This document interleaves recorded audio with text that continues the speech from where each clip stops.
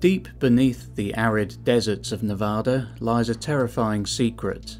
In the 1990 cult classic Tremors, Kevin Bacon and his companions face off against one of the most unique and fearsome creatures in cinema, the Graboid. But what if these subterranean predators were real? Today, we'll delve into the speculative biology of the Graboid, exploring its anatomy, adaptations, survival strategies, and even its surprising weaknesses. The Graboid is a massive, worm-like creature, reaching up to 30 feet in length and weighing several tons. Its muscular, cylindrical body is encased in a thick, segmented hide that provides both protection and flexibility, allowing it to burrow efficiently through the soil. At its head, 3 powerful, retractable mandibles function like a trap, snapping open to reveal a cavernous mouth lined with sharp teeth. Inside, a trio of snake-like tentacles, each tipped with sensory appendages, can extend to capture prey. These tentacles do not only aid in hunting, but also provide a secondary means of manipulation, showcasing the creature's predatory efficiency. Internally, the Graboid's digestive system appears specialized for processing organic material found in its environment, likely relying on powerful acids to break down prey quickly. Its respiratory system remains a mystery, though it likely extracts oxygen directly from the soil through specialized adaptations, such as highly vascularized membranes. Graboids are masters of their subterranean domain, perfectly adapted for life beneath the surface. Their streamlined bodies and immense musculature enable them to tunnel through soil and rock with surprising speed, estimated at 15 to 20 miles per hour. This locomotion is made possible by a combination of peristaltic movement, similar to earthworms, and specialized spikes or bristles along their underside, providing traction. The creature's hide is incredibly durable, protecting it from abrasions while also insulating it from temperature extremes underground. Graboids also possess an acute sensitivity to vibrations. Lacking conventional vision or hearing, they rely entirely on detecting ground vibrations to locate prey. This adaptation not only makes them formidable hunters, but also highlights their unique niche in the desert ecosystem. The Graboid's feeding strategy is as terrifying as it is efficient. It uses its keen sensitivity to vibrations to pinpoint prey, often waiting until the target is in a vulnerable position before striking. Once close, the Graboid launches an ambush, either swallowing its prey whole or using its tentacles to drag it underground. This ambush predator behavior minimizes the energy expenditure required to capture food, a critical adaptation for such a large organism in a resource-scarce environment. Interestingly, the Graboid seems capable of processing a wide variety of organic material, from humans to livestock, suggesting it has evolved to exploit any available food source in its environment. Where did the Graboids come from? While the film offers no concrete explanation, we can speculate on their evolutionary history.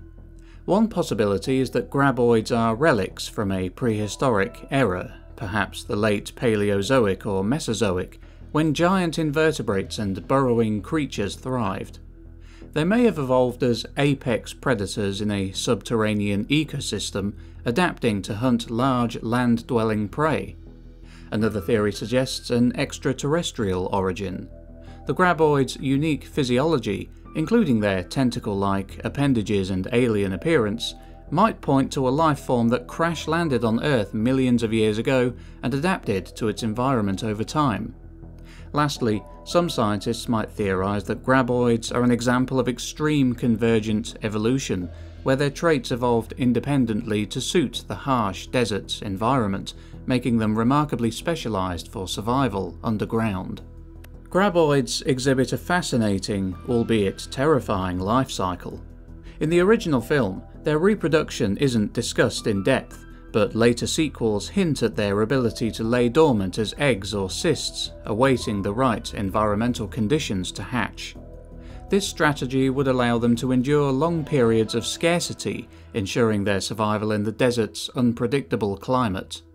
Upon hatching, graboids rapidly grow, feeding on available prey until reaching their adult form.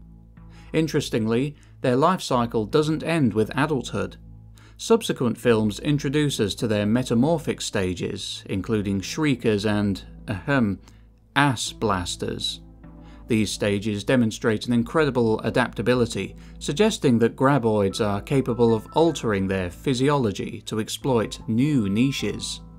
Despite their fearsome reputation, graboids are not invincible. Like all apex predators, they have vulnerabilities that can be exploited. First and foremost, graboids are heavily reliant on their sensitivity to vibrations for hunting. This strength also serves as a weakness. By creating false vibrations, such as rhythmic pounding or controlled explosions, humans can mislead graboids, luring them into traps or unsafe terrain. Their inability to process information beyond ground vibrations is another limitation. For example, solid rock is an impenetrable barrier for graboids. Their inability to tunnel through such surfaces can leave them stranded or force them into more predictable attack patterns. Another notable weakness is their size and physiology. While their massive bodies allow them to overpower prey, that also makes them less agile, particularly when navigating confined spaces or uneven terrain. This has been exploited in the films, where graboids are often tricked into overextending themselves, falling into traps, or colliding with obstacles. Finally, graboids appear to lack significant regenerative capabilities. Injuries to their mandibles or tentacles can impair their hunting abilities, making them vulnerable to persistent attacks. Furthermore, their reliance on ambush tactics means that when their element of surprise is compromised, their effectiveness as predators is significantly reduced. The graboids of Tremors are a testament to the creativity of speculative biology in cinema. Their anatomy, adaptations, and predatory behaviour paint a vivid picture of a creature perfectly suited to its subterranean world. But their weaknesses remind us that even the most fearsome predators have their limits. While these creatures may not exist in real life, they remind us of the incredible diversity of life on Earth and the possibility that some mysteries lie just beneath our feet. Thank you for watching. If you enjoyed this video, then please hit the like button and subscribe to the channel if you haven't already done so. You can also become a patron or a member of the channel if you're feeling generous. Links in the description. I'd also like to thank my current members and patrons, who can be seen here. This has been the Bewarecast, and I'll catch you in the next video. Take care.